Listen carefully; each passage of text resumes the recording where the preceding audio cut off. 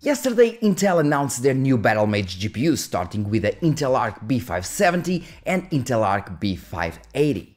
Thank you, kind sir. With the 12GB B580 being the first one to get released in December 13th at $249 MSRP, which is something that we haven't seen for a while, and the 10GB B570, which is supposed to be only a bit slower than the B580, for January 16th at $219 MSRP, which of course is even more impressive. And I mean, I honestly can't remember the last time that I saw some really appealing deals in the lower end of the spectrum. But these GPUs, especially the B570, I want it. But wait, because they are so much more. Intel has taken a huge step further in several aspects of their software side, like XeSS frame generation, anti-lag, and a new software kit for their GPUs, and that's one of those things that will make possible buyers from the AMD and Nvidia side, well, to feel way more comfortable with these GPUs because they have all the features on the Intel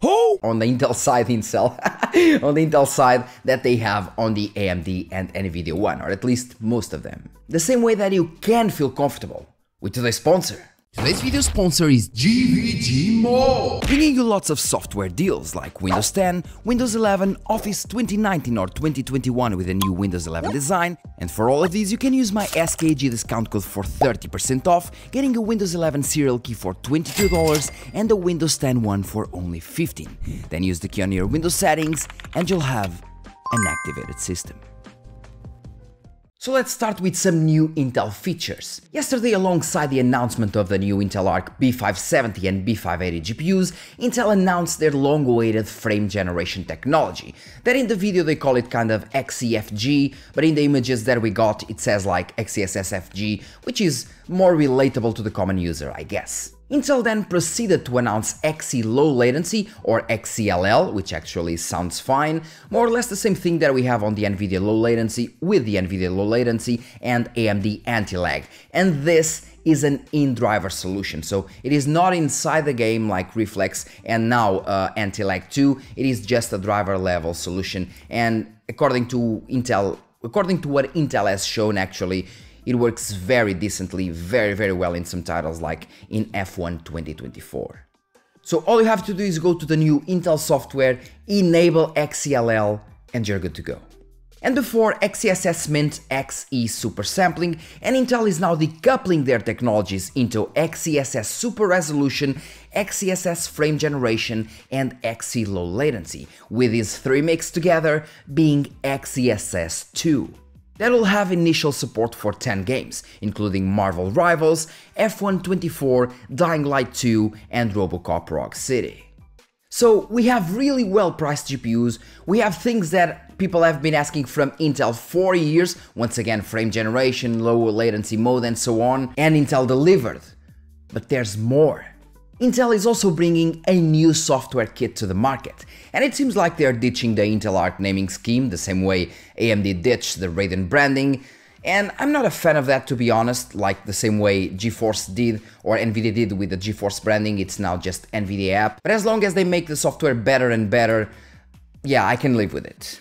And this is the new Intel graphics software that brings a huge overhaul compared to what we have right now, bringing some of the most requested features like scaling modes, scaling methods, and very interesting things like the text context option that disables the display's use of its own image processing algorithms for quality enhancements. We also have tons of other options added to the graphics menu as well, some that should have been there from the beginning if I'm being honest, like the FPS limiter, the low latency mode, image sharpening, and those 3D rendering settings like filtering, tessellation, and so on. Intel has also massively improved the performance tuning settings, as with the older Arc software you couldn't even overclock the VRAM, something that you can now do. The frequency offset is almost, or at least it's also better done, now working in megahertz instead of percentage, I believe, and Intel went even further with the advanced mode. That allows you to do a voltage to frequency curve, meaning that you can now undervolt Intel GPUs as well. Nicely done, Intel. And of course you also have improved metrics, now also featuring some data from Intel's present Mon, which actually is a very nice tool in terms of monitoring, like CPU, GPU, RAM and so on. We even have things that Intel present Mon delivered to the market that weren't present here, like the CPU busy, GPU busy and so on. So this is a very nice thing, and we now have those features inside the Intel graphics software, which is a big plus. And this update is supposed to be released alongside the Intel Arc B580 in mid-December, so a couple of weeks from now, and will definitely bring some market share to Intel, because if their GPUs delivered what they are supposed to, then we have these new features like frame generation, low latency mode and so on, and on top of that, we even have a new software kit with even more features. At this price, they'll definitely sell. And especially the $219 B570, because I believe that is one of the best price brackets that I've seen so far for a GPU that will perform around that. So I suppose that the GPU will be around the 6600 XT, around the same performance, but with an MSRP of $219, and of course 10 gigabytes VRAM with 160-bit bus. So instead of being 128-bit bus and only 8 gigabytes, we now have an entry-level card with 10 gigabytes VRAM, which will be very, very important for the low to mid-tier market, or at least the low to mid-low tier market. And honestly, I'm really eager to test these cards.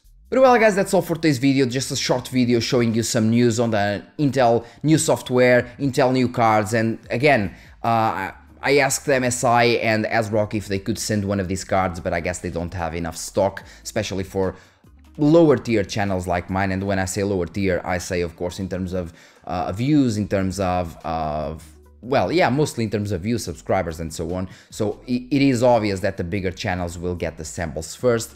But well, I live in Portugal, so we don't have many Intel cards selling, so I believe that we will have some in stock, and I'll try to get one as fast as I can. And when I can do it, when I do it, I will obviously bring new tests for you. Lots of tests, gaming benchmarks, comparisons, etc, etc, etc. We'll be there, even maybe some Intel software or Intel graphics software tutorial.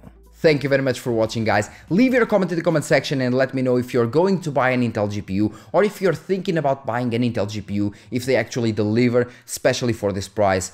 And yeah, let me know all your thoughts about the new Intel presentation, because I'm really eager to hear those. Thank you very much and see you in the next video guys. Cheers.